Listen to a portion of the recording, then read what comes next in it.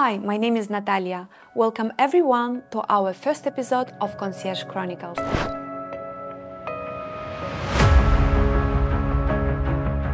So guys, here we're gonna explore the latest trends and opportunities in the world of the real estate. Joining us today, Mr. Ian, a seasoned real estate expert with extensive knowledge of Dubai real estate. Welcome, Mr. Ian. Hi Natalia, it's very nice to meet you and thank you for inviting me. Thank you. Kick things off, Mr. Ian.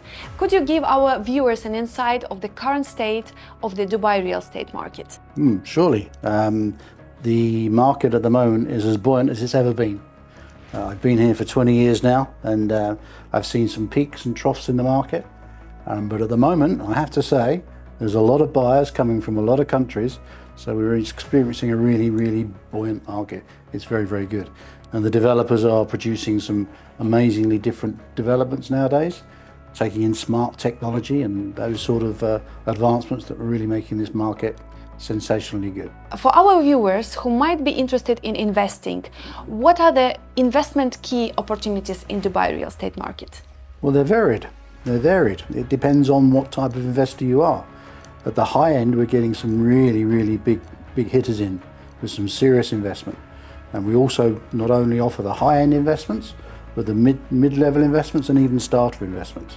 A lot of the developers are offering great returns on investment, which means that you might get when the property is completed or even before, you're getting a guaranteed return on your money, which is very attractive to investors.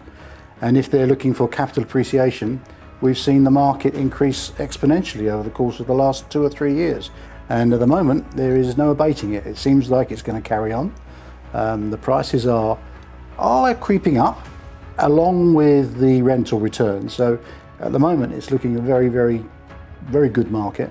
And we can cater for any particular investor, either a high end or mid sector or the lower end. That was great, but which communities do you recommend to invest and why?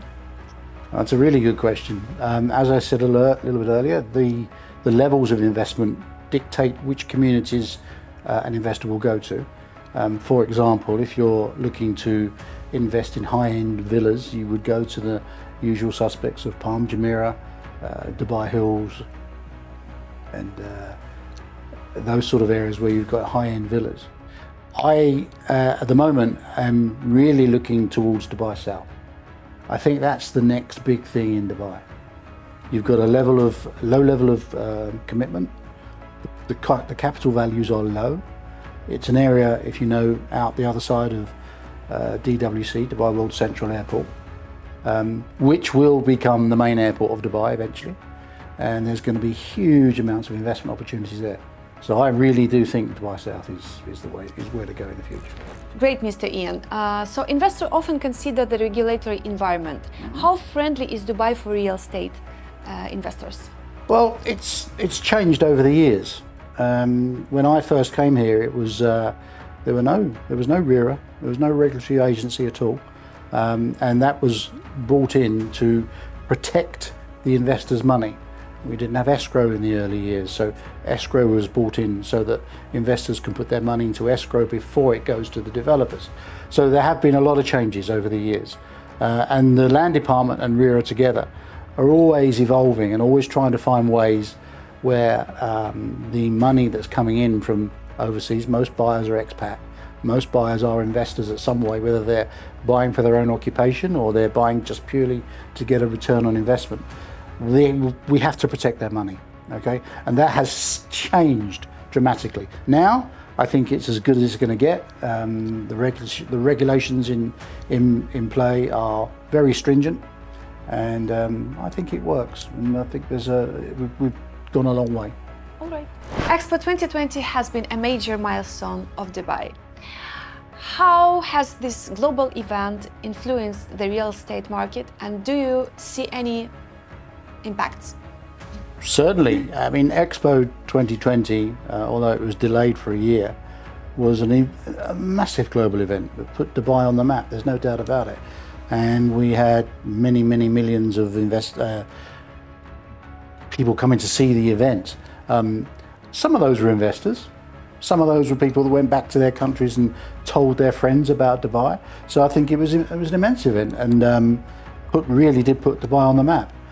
In terms of its impact in the future, I think we've had an impact from it. I really think it's done a great job. Is it going to make the Dubai property market any more stable? I think it probably is. So I think it's had a lasting effect and will do for a while. And also, you know, unlike most other countries, Dubai is using the Expo site to progress and do things on the side as well. You know, a lot of them, they just go and they leave it like a white elephant. But here, Dubai are using that, and that's where Dubai South comes from. And that's where I think is the next big thing. As we all know, no market is without its challenges. What are some of the challenges and potential risks that investors should be aware of the entire Dubai's real estate market?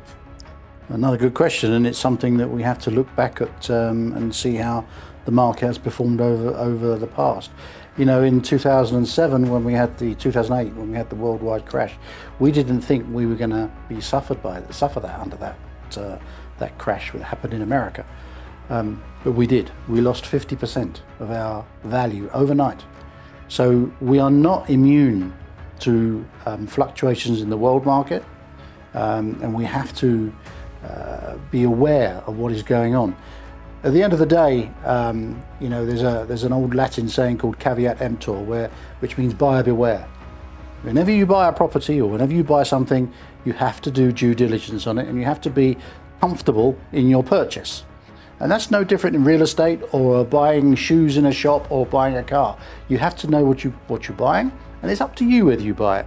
What you can do is mitigate risks by asking professionals what they think about it, what they think the potential is in the future, and whether there are going to be any downsides. I can't sit here and say there's not going to be a downside, because there will be at some point. But if you buy over a longer period, then you're probably going to mitigate any downturn in the market, and you'll come out making, you know, increasing your equity in any property you buy. And there you have it, guys. Thank you, Mr. Ian, for coming and for sharing with us your expertise for today. Oh, you're very welcome, and I really hope that the viewers and listeners can understand some of those questions. They were good questions. I think they were insightful into the market, and I'm sure if you use Property Concierge as your agent, that you will get the best advice. Thank you. Stay tuned, guys, and see you in next episode of Concierge Chronicles. So you heard Mr. Ian, guys. If you're looking for investment, contact Property Concierge Real Estate. To our viewers, we hope you found this episode insightful. Hope to see you guys in next episode of Concierge Chronicles.